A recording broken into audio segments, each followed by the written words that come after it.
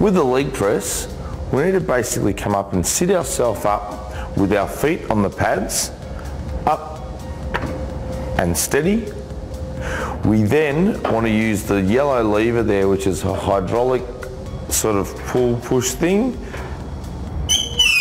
and move the seat forward if you're shorter, further back if you're taller, and find the position for you that allows you to get the optimal positioning for your feet to sit up and then extend out. And as we push out here, again selecting an appropriate weight to a bent knee position, taking it back slowly and push it again.